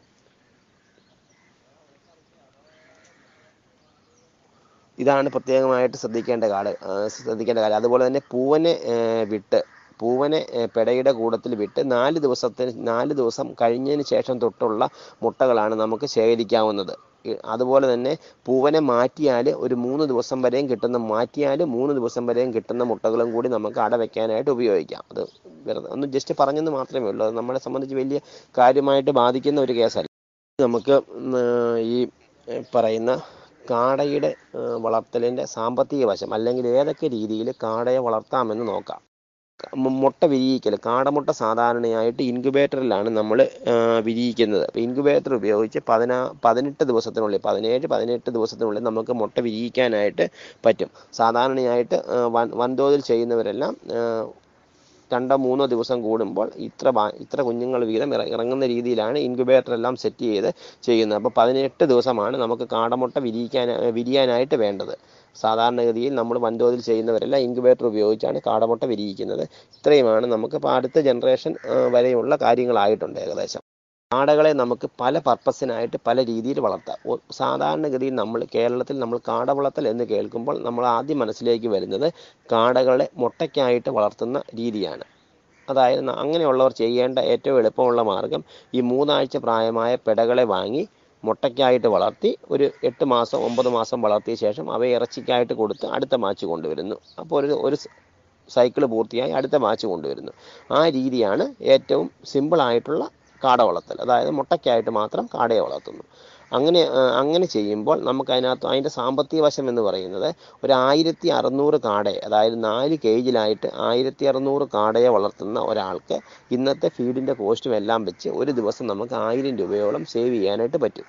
ഒരു 1300 മുട്ടയോളം അപ്പോൾ ഡെയിലി മാർക്കറ്റ് ചെയ്യേണ്ടി വരുമെന്നുള്ളതാണ് അതിനകത്തെ ഒരു പ്രോബ്ലം എന്ന് പറയത്തില്ല, അതിനകത്ത് ഒരു ബുദ്ധിമുട്ടെന്ന് പറയുന്നത് അതാണ്. 1300 മുട്ട മാർക്കറ്റ് ചെയ്യാൻ സാധിക്കുന്ന ഒരാൾക്ക് 1600 കാടയെ വളർത്തി നമുക്ക് ഒരു ദിവസം നമുക്കൊരു 1000 രൂപ ലാഭമുണ്ടാക്കാനായിട്ട് പറ്റും. അപ്പോൾ അതാണ് ഞാൻ പറഞ്ഞത്, ഏറ്റവും ലാഭം കിട്ടുന്ന കാർഷിക പ്രവർത്തനങ്ങളിൽ ഒന്നുകൂടിയാണ് കാട വളർത്തൽ. കാട വളർത്തലിൻ്റെ വേറൊരു രീതി എന്ന് പറയുന്നത് നമ്മൾ ഫുള്ളായിട്ടുള്ള കാര്യങ്ങൾ ചെയ്യുക. അതായത് പേരൻറ് സ്റ്റോക്കിനെ വളർത്തി നമ്മൾ മുട്ട വിരിയിച്ച് കുഞ്ഞുങ്ങളെ വിൽക്കുന്നു. അതുപോലെ തന്നെ മുട്ടയ്ക്കായിട്ട് കാടയെ വളർത്തി മുട്ടയെ വിൽക്കുന്നു. അങ്ങനെയുള്ള ഫുൾ സംഭവം അങ്ങനെ വേണേലും നമുക്ക് ചെയ്യാം. സമയവും സന്ദർഭവും ഒക്കെ ഉള്ളവർക്ക് അങ്ങനെ വേണേലും ചെയ്യാം. അതാണ് കാടവളർത്തലിൻ്റെ എല്ലാ ഭാഗങ്ങളും ഉൾപ്പെട്ട പരിപാടി. അങ്ങനെ ചെയ്യുന്നവരും ഒത്തിരിയുണ്ട്. മുട്ടയ്ക്കായിട്ട് അപ്പോൾ അവരുടെ കയ്യിൽ മുട്ടക്കാടുകൾ കാണും, കുഞ്ഞുങ്ങളുടെ സെയിൽ കാണും. അതാണ് ഏറ്റവും നമുക്ക് ലാഭം ഉണ്ടാക്കാൻ പറ്റുന്ന പരിപാടി. കാടയുമായി ബന്ധപ്പെട്ട എല്ലാ കാര്യങ്ങളും ചെയ്യുന്നു. അപ്പം നമുക്കൊരു മാർക്കറ്റ് പിടിക്കാൻ വേണ്ടി എപ്പോഴും എല്ലാ ആഴ്ചയിലും ഇറങ്ങുന്ന രീതിയിൽ ചെയ്യുകയാണെങ്കിൽ നമുക്ക് പെടയെയും പൂവനെയും എല്ലാം കൃത്യമായിട്ട് വിൽക്കാനായിട്ട് സാധിക്കും. അത് നമുക്ക് നല്ല വരുമാനം കിട്ടുന്ന ഒരു സംഭവമാണ്. അപ്പം നമുക്ക് ഒരു 1600 പെടക്കാടകളുണ്ടെങ്കിൽ അതിൽ നിന്ന് തന്നെ നമുക്ക് ഞാൻ നേരത്തെ പറഞ്ഞ പോലെ 1000 രൂപയോളം വരുമാനം പ്രതീക്ഷിക്കാം. പിന്നീട് നമ്മൾ പൂവനെ ചെയ്യുമ്പോൾ കുഞ്ഞുങ്ങളെ ചെയ്യുമ്പോൾ അതിൽ നിന്നുള്ള വരുമാനവും പ്രതീക്ഷിക്കാം. അപ്പോൾ എല്ലാം കൂടി ആകുമ്പോൾ നമുക്ക് നല്ലൊരു ഇൻകം ഇതിൽ നിന്ന് ഉണ്ടാക്കാനായിട്ട് പറ്റും. ഒരു കാടവളർത്തൽ രീതി എന്ന് പറയുന്നത് നമ്മൾ പേരൻറ് സ്റ്റോക്കിനെ വളർത്തി, അതായത് ഞാൻ ഈ പറഞ്ഞ പോലെ കൊത്തുമുട്ട എടുക്കാൻ വേണ്ടിയിട്ട് നമ്മൾ പെടയെയും പൂവനെയും ഒന്നിച്ചിട്ട് വളർത്തി കൊത്തുമുട്ട ശേഖരിച്ച് അവയെ നമ്മൾ ഇൻക്യുബേറ്റർ ഉപയോഗിച്ച് വിരിയിച്ച് കുഞ്ഞുങ്ങളെ വിൽക്കുന്നു. 24 ദിവസം പ്രായമാകുന്ന കുഞ്ഞുങ്ങളെ നമ്മൾ 24 ദിവസം പ്രായമാകുമ്പോൾ പെടയെ നമ്മൾ വിൽക്കുന്നു. അതുപോലെ 30-32 ദിവസമാകുമ്പോൾ പൂവനെ വിൽക്കുന്നു. അങ്ങനെയുള്ളവർ മുട്ട വിൽക്കുന്ന പരിപാടി ചെയ്യാറില്ല. അങ്ങനെയും നമുക്ക് കാടയെ വളർത്താം. മുട്ട വിൽപ്പനയില്ല, ഈ പറയുന്ന കുഞ്ഞുങ്ങളെ വിൽപ്പന മാത്രം. അങ്ങനെ ചെയ്യുന്നവരുണ്ട്. അങ്ങനെ ചെയ്യുമ്പോൾ നമുക്കൊരു 1500 കുഞ്ഞുള്ള ഒരു ബാച്ചിൽ നിന്നും ഒരു 12,000-13,000 രൂപ വരെയും ഒരു ബാച്ച് കംപ്ലീറ്റ് ആയിട്ട് ഇറങ്ങി പോകുമ്പോൾ പ്രതീക്ഷിക്കാം, ലാഭമായിട്ട് പ്രതീക്ഷിക്കാം. അതാണ് വേറൊരു രീതി. പിന്നെ ഇപ്പോൾ കേരളത്തിൽ അത്ര പ്രചാരത്തിലായിട്ടില്ലാത്ത വേറൊരു കാടവളർത്തൽ പരിപാടിയാണ് ബ്രോയിലർ കാടകളെ വളർത്തുക എന്നുള്ളത്. ഈ ബ്രോയിലർ കാട എന്ന് പറയുമ്പോൾ പലരും തെറ്റിദ്ധരിക്കുന്നത് നമ്മുടെ പൂവനാണെന്നാണ്. പൂവൻ ഇറച്ചിക്കായിട്ട് വിൽക്കുന്നുണ്ടല്ലോ, അതല്ല ശരിക്കും ബ്രോയിലർ കാട. തമിഴ്നാട്ടിലെ നാമക്കലിലുള്ള തമിഴ്നാട് വെറ്റിനറി യൂണിവേഴ്സിറ്റി ഡെവലപ്പ് ചെയ്ത നാമക്കൽ 1 എന്ന പേരിൽ ഒരു ബ്രോയിലർ കാടയുണ്ട്. അത് തമിഴ്നാട്ടിൽ രാജാക്കാട എന്നാണ് അറിയപ്പെടുന്നത്. ഞാനൊരു ജനുവരി മാസം അവസാനത്തോടു കൂടി ഒരു 1000-ഓളം കുഞ്ഞുങ്ങളെ ആഴ്ചയിൽ എടുത്ത് ചെയ്യാനുള്ളൊരു പരിപാടിയെപ്പറ്റി ആലോചിച്ചുകൊണ്ടിരിക്കുകയാണ്. അപ്പോൾ ഞാനത് ചെയ്യുന്നില്ല, എങ്കിലും ഞാൻ അതിൻ്റെ ഒരു ഡീറ്റെയിൽസ് നിങ്ങൾക്കായിട്ട് പറയാം. കാട എന്ന് പറയുന്നത് ഫാസ്റ്റ് ഗ്രോത്ത് ഉള്ള ഒരു കാട ഇനമാണ്. മുട്ടയ്ക്കായിട്ട് അതിനെ വളർത്തുക നമുക്ക് ലാഭകരമല്ല. അതിൻ്റെ ഒരു പ്രത്യേകത എന്ന് പറയുന്നത് 610 ഗ്രാം ഫീഡ് കഴിച്ച് 28 ദിവസം കൊണ്ട് 250 ഗ്രാം ലൈവ് വെയിറ്റ് വയ്ക്കും ഈ കാടകൾ. ഒരിക്കൽ കൂടി പറയുന്നു, 610 ഗ്രാം ഫീഡ് കഴിച്ച് 28 ദിവസം കൊണ്ട് അവ ഒരു 250 ഗ്രാം തൂക്കം വയ്ക്കും ലൈവ്. അവയിൽ നിന്ന് നമുക്കൊരു 165 ഗ്രാം ഇറച്ചി പ്രതീക്ഷിക്കാം. ആ സ്ഥാനത്ത് നമ്മുടെ കാടകൾ, സാധാരണ വളർത്തുന്ന കാടകൾ ഒരു 28 ദിവസമൊക്കെ കൊണ്ട് നമ്മൾ ഒരു 100 ഗ്രാമൊക്കെ ഇറച്ചി മാക്സിമം വരത്തുള്ളൂ. ആ സമയത്ത് ഇവയിൽ നിന്ന് നമുക്കൊരു 165 ഗ്രാം ഇറച്ചി ലൈവായിട്ടൊരു 250 ഗ്രാം 1/4 കിലോ വെയിറ്റ് കാണും. ഇതാണ് ഇവയുടെ ഒരു സംഭവം. അപ്പം നമുക്ക് അതിനകത്തുള്ള നേട്ടം എന്ന് പറഞ്ഞാൽ ഇറച്ചിക്കായിട്ട് നമുക്ക് കൊടുക്കാനായിട്ട് വില കൂട്ടി വിൽക്കാൻ പറ്റുന്ന സാഹചര്യം ഉള്ളവർക്ക് അത് ചെയ്ത് കഴിഞ്ഞാൽ ലാഭകരമാണ്. അത് ഞാൻ നേരത്തെ പറഞ്ഞ പോലെ തന്നെ ഒരു 1000-1500 എണ്ണത്തിൻ്റെ ഒരു ബാച്ച് ചെയ്യുകയാണെങ്കിൽ നമുക്കൊരു 15,000 രൂപയോളം നമുക്ക് അതിൽ നിന്ന് പ്രതീക്ഷിക്കാം. കാരണം ഇത്രയേ ഉള്ളൂ. നമ്മളപ്പോൾ ഇറച്ചിക്കായിട്ട് കൂടുതലും അപ്പോൾ ഡ്രസ്സ് ചെയ്ത് കൊടുക്കേണ്ട ഒരു സാഹചര്യം അവിടെ വരും കേട്ടോ. അല്ലാതെ ലൈവായിട്ട് നമ്മൾ കൊടുത്താൽ വലിയൊരു ലാഭം കിട്ടണമെന്നില്ല. കാരണം 30-32 രൂപ റേഞ്ചിലൊക്കെ പോവുകയുള്ളൂ. ഇപ്പോൾ ഇത് കാട ഇറച്ചിയായിട്ട് ആവശ്യമുള്ള ഹോട്ടലുകൾ, ഈ നൈറ്റ് കടകൾ, അങ്ങനെയുള്ളവരെയൊക്കെ സമീപിച്ച് ഇത് ഇറച്ചിയായിട്ട് ഡ്രസ്സ് ചെയ്ത് കൊടുക്കാനുള്ള ഒരു സംവിധാനം ചെയ്താൽ നമുക്കിതിനെ ഒരു 40-45 രൂപയ്ക്കൊക്കെ വിൽക്കാനായിട്ട് പറ്റും. അങ്ങനെ സ്ഥിരമായിട്ട് ഓർഡർ പിടിക്കാൻ സാധിക്കുന്നവർക്ക് ഇത് ചെയ്ത് കഴിഞ്ഞാൽ ലാഭകരമാണ്. നമുക്കൊരു ബാച്ചിൽ നിന്നും ഒരു 15,000 രൂപയോളമൊക്കെ ഇൻകം ഉണ്ടാക്കാനായിട്ട് പറ്റും. കേരളത്തിൽ ഇത് അത്ര നമ്മുടെ മുട്ടക്കാടുകളെ പോലെ അത്ര പ്രചാരത്തിലായിട്ടില്ല. ഇത് തമിഴ്നാട്ടിലാണ് ഇതിൻ്റെ കുഞ്ഞുങ്ങളെയൊക്കെ കൂടുതലും കിട്ടുന്നത്. കേരളത്തിൽ സപ്ലൈ ചെയ്യുന്നവരും വളരെ ചുരുക്കമാണ്. കാടവളർത്തലുകാർ നേരിടുന്ന 2 പ്രശ്നങ്ങളിൽ ഒന്ന് ഞാൻ നേരത്തെ പറഞ്ഞ പോലെ മുട്ടയുടെ മാർക്കറ്റിംഗ് ആണ്. അപ്പം മുട്ടയുടെ മാർക്കറ്റിംഗ് ആണ് കാടവളർത്തലിൽ പലരും പരാജയപ്പെടാനുള്ള ഒരു സാഹചര്യം. മുട്ട നമ്മൾ പുതിയതായിട്ട് തുടങ്ങുന്നവർക്ക് മുട്ടയുടെ മാർക്കറ്റ് കണ്ടുപിടിക്കാനായിട്ട് പ്രയാസമാണ്. അപ്പം നമ്മൾ ചെയ്യേണ്ടതെന്ന് പറഞ്ഞാൽ വളരെ കുറഞ്ഞ അളവിൽ തുടങ്ങി ആ മുട്ട മാർക്കറ്റ് ചെയ്ത് പയ്യെ കൂട്ടിക്കൊണ്ട് വരിക എന്നുള്ളതാണ് ചെയ്യാവുന്ന ഒരു കാര്യം. മുട്ടയുടെ മാർക്കറ്റിംഗ് ഇതിനകത്ത് വളരെ ഇമ്പോർട്ടൻ്റ് ആണ്. കാരണം മുട്ടയുടെ മാർക്കറ്റിംഗ് സക്സസ് ആയില്ലെങ്കിൽ ഇത് കാടവളർത്തൽ നമുക്ക് ലാഭകരമായിട്ട് മുന്നോട്ട് കൊണ്ടുപോകാനായിട്ട് പറ്റത്തില്ല. അപ്പോൾ ഓരോരുത്തരുടെ ഏരിയ അനുസരിച്ച് വളരെ കുറഞ്ഞ ഇതിൽ തുടങ്ങി പിന്നീട് ഓർഡർ അനുസരിച്ച് കൂട്ടിക്കൊണ്ട് വരുന്നതാണ് നമുക്ക് നഷ്ടമില്ലാതെ പോകാനായിട്ട് ഏറ്റവും നല്ലത്. മാനേജ് ചെയ്യാൻ പറ്റുന്ന വളരെ ഏറ്റവും നല്ലതും കൂടുതൽ ഫലപ്രദമായ ഒരു മാർഗ്ഗമാണ് ബയോഗ്യാസ് പ്ലാന്റ്. ഒരു 400 കാടയെ വളർത്തുന്ന ഒരാൾക്ക് 1 ക്യൂബിക് മീറ്ററിൻ്റെ ഒരു ബയോഗ്യാസ് പ്ലാന്റ് സുഖമായിട്ട് വർക്ക് ചെയ്യിക്കാനായിട്ട് പറ്റും. അതിനൊരു 8 മുതൽ 10 കിലോ വരെയും വേസ്റ്റ് മതിയാവും. 400 കാടയിൽ നിന്ന് നമുക്ക് അത്രയും വേസ്റ്റ് ഒരു ദിവസം കിട്ടും.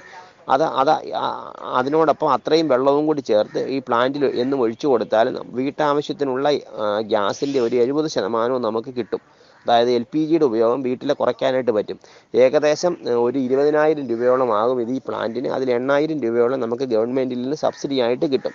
അപ്പം ഒന്നില്ലെങ്കിൽ ഇത് ഫിക്സഡ് രീതിയിൽ നിലത്തുണ്ടാക്കുന്ന രീതിയിലോ, അല്ലെങ്കിൽ ഇപ്പോൾ ഈ നമുക്ക് എന്താ പറയുന്നത് എടുത്തു മാറ്റാവുന്ന രീതിയിലുള്ള എടുത്ത് പോർട്ടബിൾ പ്ലാന്റുകളും അവൈലബിൾ ആണ്. അത് ഏത് വേണമെങ്കിലും ഓരോരുത്തരുടെ യുക്തമനുസരിച്ച് ചെയ്യാം.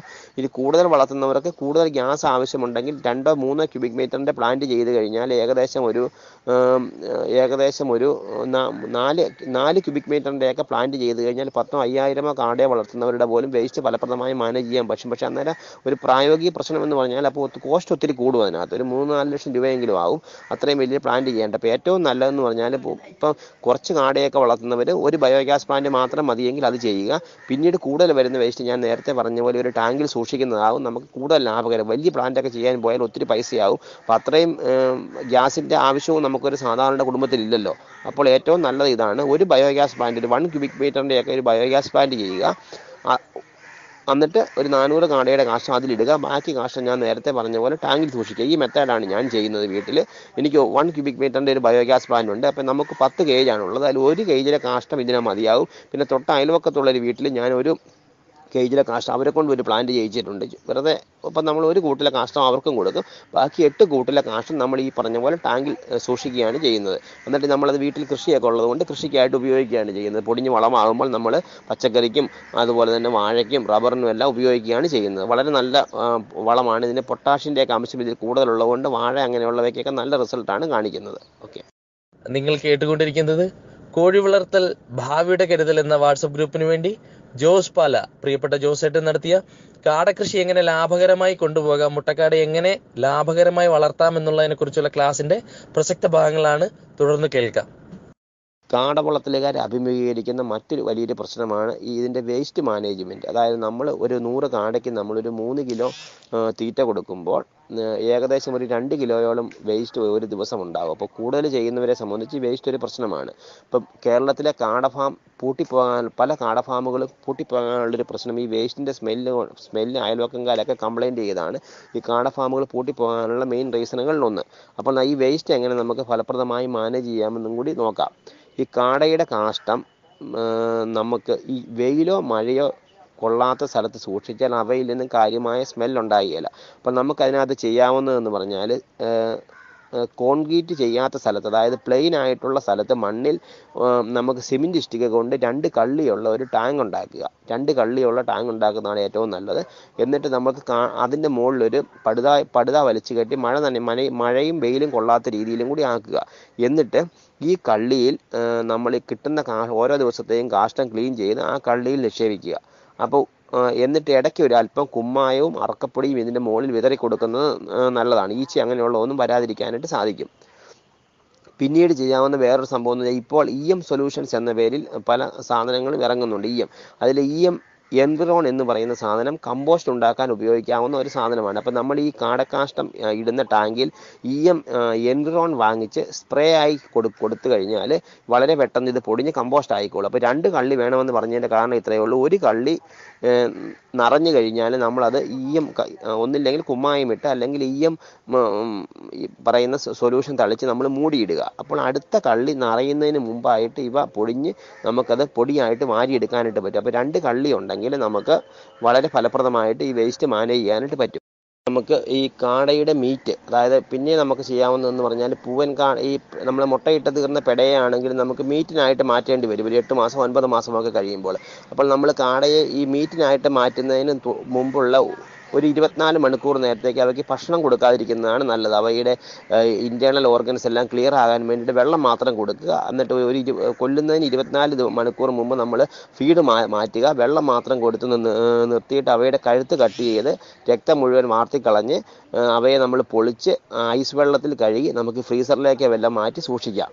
എന്നിട്ടാണ് അത് പാക്ക് ചെയ്തൊക്കെ വിപണനം നടത്താം. അല്ലെങ്കിൽ വീട്ടിൽ ആവശ്യമുള്ളവർക്ക് കൊടുക്കാം. അല്ലെങ്കിൽ പാക്ക് ചെയ്ത് 1-2 എണ്ണമൊക്കെ വീതം പാക്ക് ചെയ്ത് നമുക്ക് വിപണനം നടത്താനായിട്ട് പറ്റും. അങ്ങനെ നമ്മൾ ഈ കോൾഡ് സ്റ്റോറേജ് ഉള്ള ബ്രോയിലർ കോഴി കടകളെയൊക്കെ സമീപിച്ച് കഴിഞ്ഞാൽ സ്ഥിരമായിട്ട് സപ്ലൈ ചെയ്ത് കഴിഞ്ഞാൽ അവരെടുക്കാനുള്ള സാധ്യതയുണ്ട്. അതും നമുക്കൊരു വരുമാന മാർഗ്ഗമാണ്.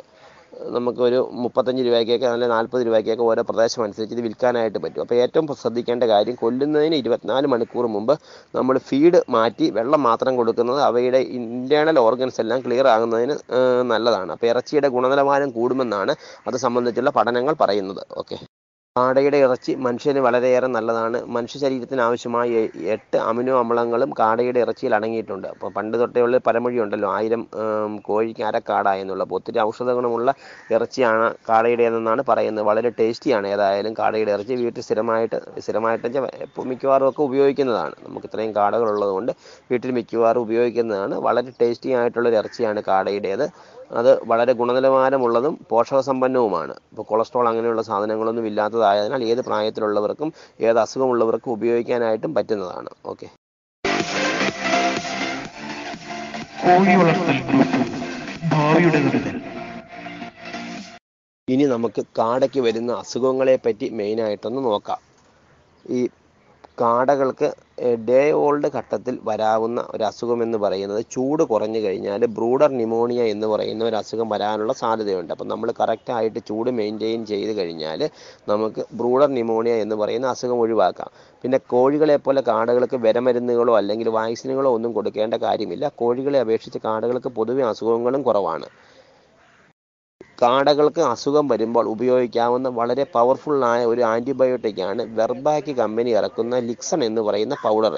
20 ഗ്രാമിൻ്റെ പാക്കറ്റായിട്ട് വരുന്ന ആ പൗഡർ കാടകൾക്ക് ഇൻഫെക്ഷനൊക്കെ ഉണ്ടാകുമ്പോൾ 100 കാടയ്ക്ക് 5 ഗ്രാം എന്ന തോതിൽ കുടിക്കുന്ന വെള്ളത്തിൽ കലക്കി 5 ദിവസം കൊടുത്തു കഴിഞ്ഞാൽ ഏത് ഇൻഫെക്ഷൻസും മാറിക്കോളും.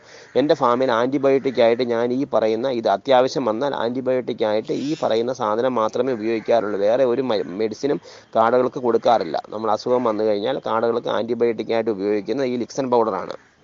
ളുടെ അസുഖത്തിൻ്റെ ഒരു പ്രശ്നം എന്ന് പറഞ്ഞാൽ, നമ്മൾ ഇവയെ കൂട്ടമായിട്ട് കേജിലുമെല്ലാം വളർത്തുന്നതുകൊണ്ട് ഒരു കാടയ്ക്ക് തൂക്കം അങ്ങനെയുള്ള ഒന്നും ഉണ്ടായിക്കഴിഞ്ഞാൽ പെട്ടെന്ന് നമുക്ക് ഐഡൻറ്റിഫൈ ചെയ്യാൻ ബുദ്ധിമുട്ടാണ്. കോഴിയേക്കാൾ ചെറിയ ജീവിയുമായതുകൊണ്ട് പെട്ടെന്ന് ഐഡൻറ്റിഫൈ ചെയ്യാൻ ബുദ്ധിമുട്ടാണ്. നമ്മൾ മിക്കവാറും ചത്ത് കഴിയുമ്പോഴേ ഇത് നമ്മൾ അറിയത്തുള്ളൂ. അപ്പോൾ അതുകൊണ്ട് നമ്മൾ വളരെയേറെ സൂക്ഷിക്കുക. എല്ലാ ദിവസവും കൂടൊക്കെ ഒന്ന് ചെക്ക് ചെയ്യുന്നത് വളരെ നല്ലതാണ്.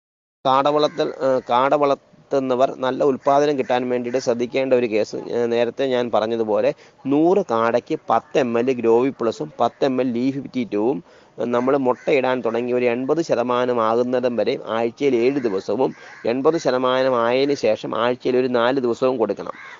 വിമറാൾ കാടകൾക്ക് കൊടുക്കേണ്ട ആവശ്യമില്ല. വിമറാൾ കോസ്റ്റ്ലിയാണ്. നമുക്കത് കാടകൾക്ക് കൊടുത്ത് മുതലാക്കാനായിട്ട് പറ്റത്തില്ല. അപ്പോൾ വിമറാൾ കാടകൾക്ക് പലർക്കും ഒരു തെറ്റിദ്ധാരണയുണ്ട് വിമറാൾ കൊടുക്കണമെന്ന്. വിമറാൾ കാടകൾക്ക് കൊടുക്കേണ്ട കാര്യമില്ല. അത് വൈറ്റമിൻ എ ആണ്. പക്ഷേ അതിൻ്റെ ആവശ്യം കാടകൾക്ക് ഇല്ല. നമുക്ക് ഗ്രോവി പ്ലസ് ലീഫ് 52വും കൊടുത്താൽ മതി. ഇത് പലർക്കും വേറൊരു തെറ്റിദ്ധാരണയും കൂടിയുണ്ട്, ഇത് മെഡിസിൻ ആണെന്ന്. പക്ഷേ ഇത് രണ്ടും മെഡിസിൻ അല്ല കേട്ടോ. ഇത് രണ്ടും ഒരു ടോണിക്കുകൾ മാത്രമാണ്. ഒന്നൊരു ലിവർ ബൂസ്റ്ററും ഒന്ന് ബി കോംപ്ലക്സുമാണ്. ഗ്രോവി പ്ലസ് ബി കോംപ്ലക്സ് ആണ്. ലീഫ് 52 അഥവാ ടെഫ്രോളിയൊക്കെ ലിവർ ടോണിക്കുകളാണ്. അപ്പം നമ്മൾ കൊടുക്കുന്ന തീറ്റയിൽ പൂപ്പലോ അങ്ങനെയുള്ള സംഭവങ്ങളൊക്കെ ഉണ്ടെങ്കിൽ കാടയുടെയും കോഴിയുടെയും ഒക്കെ ലിവറിനെ ബാധിക്കാനായിട്ട് സാധ്യതയുണ്ട്. അത് മാറ്റാൻ വേണ്ടിയിട്ട് ഉപയോഗിക്കുന്ന ഒരു ലിവർ ബൂസ്റ്ററാണ് അല്ലെങ്കിൽ ഒരു ലിവർ ടോണിക്കാണ് ലീഫ് 52. ഇത് രണ്ടും മെഡിസിൻ അല്ല. അപ്പം നമ്മൾ മെഡിസിൻ കൊടുത്താണ് ഈ മുട്ട ഉൽപ്പാദിപ്പിക്കുന്നത് എന്നൊരു തെറ്റിദ്ധാരണ ഉണ്ടാകാതിരിക്കാൻ വേണ്ടിയിട്ടാണ് ഞാൻ ഇത്രയും സ്പെസിഫിക് ആയിട്ട് പറഞ്ഞത്. ഇത് രണ്ടും ഒന്ന് ബി കോംപ്ലക്സ്, നമ്മളൊരു വൈറ്റമിൻ ടാബ്ലറ്റ് എടുക്കുന്ന ആ ഒരു ഇതേ ഇതിനകത്തുള്ളൂ. ഈ ലീഫ് 52 എന്ന് പറയുന്നതും ഒരു ലിവർ ടോണിക്കാണ്. അപ്പം നമ്മൾ അറിയാവുന്നതാണ്, മഞ്ഞപ്പിത്തമൊക്കെ വരുന്നവർ കഴിക്കുന്ന ലീഫ് 52 എന്ന് പറയുന്ന ഒരു ടാബ്ലറ്റ് ഉണ്ട്, ഹിമാലയ ഇറക്കുന്ന. അതേ സെയിം കമ്പനി ആനിമൽസിന് വേണ്ടി ഇറക്കുന്ന ഒരു ലിക്വിഡാണ് ലീഫ് 52. അത് പല അളവിൽ കിട്ടും. ഞാൻ വീട്ടിലൊക്കെ ഉപയോഗിക്കുന്നത് 30 ലിറ്ററിൻ്റെ ക്യാനാണ് നമ്മൾ ഉപയോഗിക്കുന്നത്. നമുക്ക് ഏറ്റവും സാമ്പത്തിക ലാഭം അതാണ്. ഇപ്പോൾ കുറഞ്ഞ അളവിലൊക്കെ ചെയ്യുന്നവർ 1 ലിറ്ററിൻ്റെയോ 5 ലിറ്ററിൻ്റെയോ ഒക്കെ ക്യാൻ വാങ്ങിച്ചാലും മതിയാവും. നമ്മൾ വീട്ടിൽ വാങ്ങിക്കുന്നത് 30 ലിറ്ററിൻ്റെ ക്യാനാണ്. ഞാൻ അതിൻ്റെ ഫോട്ടോസൊക്കെ പിന്നീട് വിടാം. അതുപോലെ തന്നെ വെർബാക്ക് ഇറക്കുന്ന കെർസോലിൻ എന്ന് പറയുന്ന ഒരു സ്പ്രേ ഉണ്ട്. ആ സ്പ്രേയും വളരെ എഫക്റ്റീവാണ്. ഇപ്പം നമ്മൾ കാടകൾക്ക് ഡീപ്പായിട്ടുള്ള ഇൻഫെക്ഷനോ വല്ലതും വന്നാൽ കാടകളെ നിർത്തിക്കൊണ്ട് തന്നെ കെർസോലിൻ എന്ന് പറയുന്ന അതൊരു സ്പ്രേ ആണ്, വെള്ളത്തിൽ കലക്കി അടിക്കാവുന്ന ഒരു സ്പ്രേ ആണ്. അപ്പോൾ അത് നമ്മൾ 1 ലിറ്റർ വെള്ളത്തിന് 40 ml എന്ന കണക്കിൽ വെള്ളത്തിൽ കലക്കി അടിച്ചു കഴിഞ്ഞ് ലിക്സനും കൂടി കൊടുത്തു കഴിഞ്ഞാൽ കാടകൾക്ക് വരുന്ന ഏത് അസുഖവും മാറിക്കൊടുക്കും. കാടകളെ നിർത്തിക്കൊണ്ട് തന്നെ അടിക്കാവുന്നതാണ്. കാടകളുടെ മേത്ത് വീഴുന്ന രീതിയിൽ വേണം ഇത് സ്പ്രേ ചെയ്യാനായിട്ട്. വെള്ളം പാത്തിയിലോ വെള്ളമാണ് കൊടുക്കുന്നതെങ്കിൽ വെള്ളപ്പാത്രം മാത്രം മാറ്റിയാൽ മതി. തീറ്റപ്പാത്രം അവിടെ ഇരുന്നത് കൊണ്ടും കുഴപ്പമൊന്നുമില്ല. കാര്യമില്ല. 1 ലിറ്റർ വെള്ളത്തിന് 40 ml എടുത്ത്, അതാണ് അതിൻ്റെ ഏറ്റവും സ്ട്രോങ് ആയിട്ടുള്ള കോൺസെൻട്രേഷൻ. ആ കോൺസെൻട്രേഷനിൽ ഇതെടുത്ത് സ്പ്രേ ചെയ്ത് കഴിഞ്ഞ്, അത് കൂടാതെ ലിക്സിനും കൂടി കൊടുത്തു കഴിഞ്ഞാൽ കാടകൾക്കുണ്ടാകുന്ന ഏത് അസുഖവും മാറും. ഇതിനപ്പുറത്തേക്ക് ഒരു മെഡിസിൻ കാടകൾക്ക് പൊതുവെ കൊടുക്കേണ്ട കാര്യമില്ല. 6 വർഷമായിട്ട് ഞാൻ ഇതൊഴിച്ച് വേറെ ഒരു മെഡിസിനും എൻ്റെ ഫാമിൽ യൂസ് ചെയ്തിട്ടില്ല. അസുഖമൊക്കെ വരാറുണ്ട്, അപ്പം നമ്മൾ ഇതാണ് യൂസ് ചെയ്യുന്നത്. ഇപ്പോൾ ഈ ലിക്സിൻ കൊടുത്താലത്തൊരു നേട്ടമെന്ന് പറയുന്നത് അതിനകത്ത് മിൽക്ക് പൗഡറും കൂടി ആഡ് ചെയ്താണ് വരുന്നത്. അപ്പോൾ കാടകൾക്ക് പൊതുവെ ക്ഷീണം ഉണ്ടാകാറില്ല, മുട്ടയും കുറയത്തില്ല. സാധാരണഗതിയിൽ ഏത് ആൻറ്റിബയോട്ടിക് കൊടുത്താലും നമ്മൾ ഏത് ജീവിക്കും മുട്ട ഉൽപ്പാദനം കുറയാൻ സാധ്യതയുണ്ട്. പക്ഷേ ലിക്സിൻ കൊടുത്തു കഴിഞ്ഞാൽ മുട്ട ഉൽപ്പാദനം ഒരിക്കലും കുറയത്തില്ല. അപ്പോൾ അതുകൊണ്ട് നമുക്ക് ധൈര്യമായിട്ട് ആവശ്യം വന്നാൽ കൊടുക്കാം. ഇപ്പോൾ സുഹൃത്തുക്കളെ, ഏകദേശം ഇതിനെ നമ്മളൊരു ഡേ ഓൾഡ് കുഞ്ഞിനെ കൊണ്ടുവന്ന് അതിനെ ഇറച്ചിക്കായിട്ട് വിൽക്കുന്നിടം വരെയുള്ള കാര്യങ്ങൾ കവർ ചെയ്തിട്ടുണ്ട്. അതിന് വരാവുന്ന അസുഖങ്ങളും അതെങ്ങനെ നമുക്ക് മറികടക്കാം എന്നുള്ള കാര്യങ്ങളും കവർ ചെയ്തിട്ടുണ്ടെന്നാണ് ഞാൻ കരുതുന്നത്. ഇനി എന്തെങ്കിലും ഉണ്ടെങ്കിൽ നമുക്ക് അന്നേരത്തെ പിന്നീട് വരുന്ന ചർച്ചയിൽ ചോദിച്ചാൽ മതിയാകും കേട്ടോ. ഇപ്പോൾ ഏകദേശം കവർ ചെയ്തിട്ടുണ്ടെന്നാണ് എനിക്ക് തോന്നുന്നത്. ഇനി ഇതുമായിട്ട് ബന്ധപ്പെട്ടിട്ടുള്ള ഫോട്ടോസും കൂടി ഞാൻ വിടാം. സുഹൃത്തുക്കളെ, നിങ്ങൾ ഇത്രയും നേരം കേട്ടുകൊണ്ടിരുന്നത് കോഴി വളർത്തൽ ഭാവിയുടെ കരുതൽ എന്ന വാട്സപ്പ് കൂട്ടായ്മയ്ക്ക് വേണ്ടി ജോസ് പാല, നമ്മുടെ എല്ലാം പ്രിയപ്പെട്ട ജോസേട്ടൻ നടത്തിയ മുട്ട കാട കോഴി കൃഷി എങ്ങനെ വിജയകരമായിട്ട് കൊണ്ടുപോകാം എന്നതിനെ കുറിച്ചുള്ള ചർച്ചയുടെ പ്രസക്ത ഭാഗങ്ങളായിരുന്നു. ജോസേട്ട, തിരക്ക് പിടിച്ച ഈ ജീവിതത്തിന്റെ ഓട്ടത്തിനിടയിലും നമുക്ക് വേണ്ടി കുറച്ച് സമയം ചെലവഴിച്ചതിന് ഹൃദയത്തിന്റെ ഭാഷയിൽ നന്ദി. നമ്മുടെ എല്ലാ സഹോദരങ്ങളുടെ പേരിലും കോഴി വളർത്തൽ ഭാവിയുടെ കരുതൽ എന്ന വാട്സപ്പ് കൂട്ടായ്മയുടെ അഡ്മിൻ പാനലിന്റെ പേരിലും നന്ദി രേഖപ്പെടുത്തുന്നു. ഈ ഒരു നന്ദി. കോഴി വളർത്തൽ ഭാവിയുടെ കരുതൽ എന്ന വാട്സപ്പ് കൂട്ടായ്മയ്ക്ക് വേണ്ടി സല്ലു ആറ്റിങ്ങൽ.